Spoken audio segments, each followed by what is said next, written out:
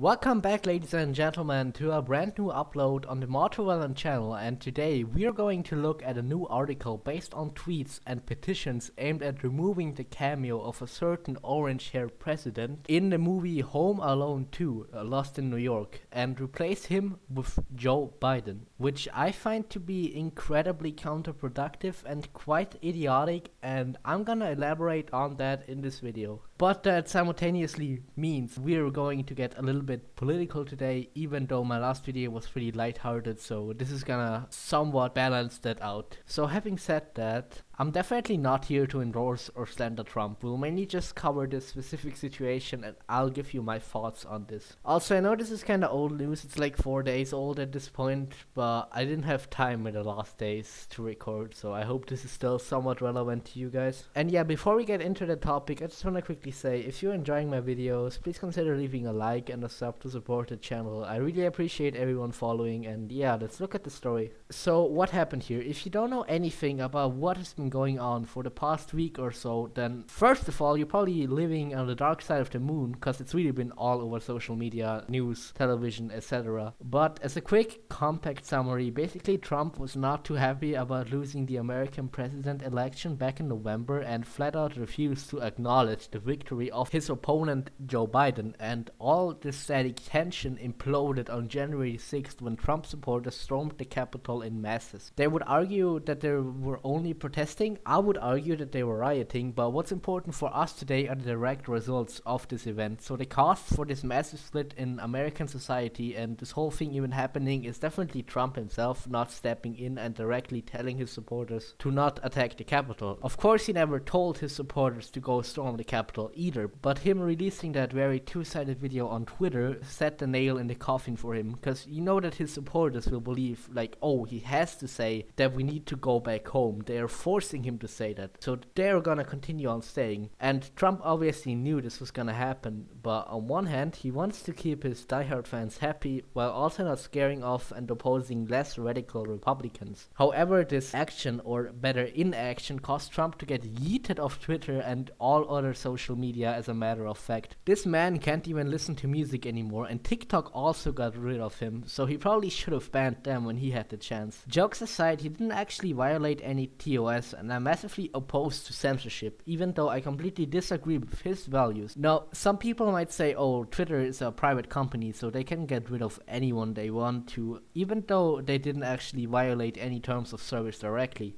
I definitely get that viewpoint, but I think you can make a convincing argument that Twitter isn't as much a private company, since the people on the platform aren't private employees, but rather everybody can create an account and share their opinions for others to see. So when that platform in return deletes your account and your opinions, that is clearly censorship. I hate to break it to you, but it's true. There's obviously barely any outrage, since he was right-wing. I'm absolutely certain if he was a leftist dude that got yeeted off anywhere without violating something, I'm sure there would have been backlash, but nah, those Twitter idiots are like, censorship is good when it happens to the people I dislike. But at the end of the day, whether you wanna call it censorship or not, fact is, he got banned, but people really want to take this a step further. So who still remembers the Home Alone series? I think it's rather iconic and one of the most popular Christmas movies of all time. The original movie was about this kid Kevin being left alone at Christmas and defending his house against thieves, and the sequel to that was about Kevin getting lost in New York. Now, this sequel had a very famous cameo in it, that being Donald Trump himself appearing in the movie for a couple of seconds to give Kevin directions. And the reason I'm bringing this up is because people on Twitter have been calling for him to be removed from this movie altogether and replace this short cameo with Joe Biden, and it now went even further, because according to this article, which is titled Home Alone 2 calls for Trump to be cut from film he bullied his way into,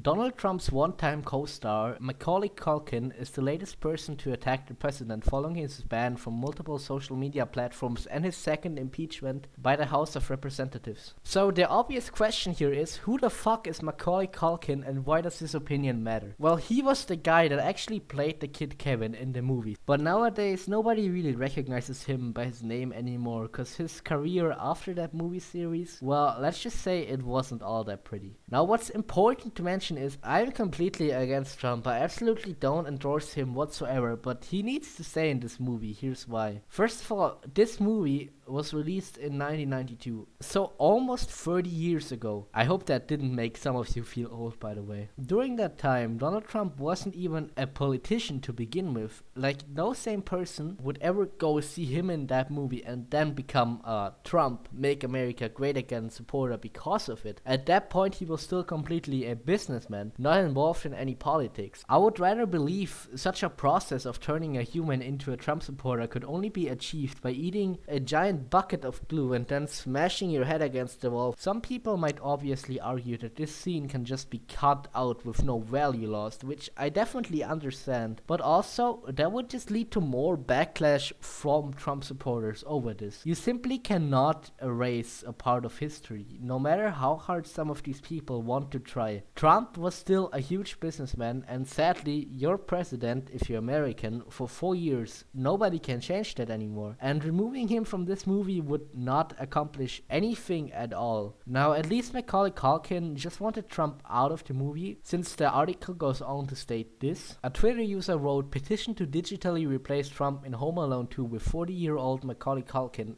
to which the actor replied, "Sold." But some people want to take it even a step further. This is not only a call for the president's cameo to be removed from the movie. Earlier this week, a fan launched a petition asking Disney, who own 20th Century Studios, to replace him with President-elect Joe Biden. So I'm actually incredibly shocked that people would want to go this far. But Trump being in the movie wasn't a political statement. Not now and not at the time. This scene in the movie was taking place in the Trump Hotel. That's why he was there in the first place. So putting Biden into the Trump Hotel would just not make any sense at all. Plus, again, you cannot just change the past, so stop believing in it. This replacement would not just be completely ridiculous, but also it just would fail to accomplish anything. It isn't a meaningful sign like some people might want you to believe. It would just bring more attention to the wrong things. So that's the reason I personally advocate to just stop putting so much attention to that Trump cameo, cause it's a fairly iconic movie by itself that is definitely not defined by that 30-year-old appearance that only lasted a few seconds. So removing him from that movie would definitely be a little bit too far in my humble opinion. But after all, that's just my opinion on this topic. Again, I really am not a Trump supporter. In fact, I'm quite the opposite. Still, let me hear your thoughts on the subject matter in the comments. I would be quite interested in what you have to say about this, and yeah, leave a like and a sub if you haven't already, and have a great day.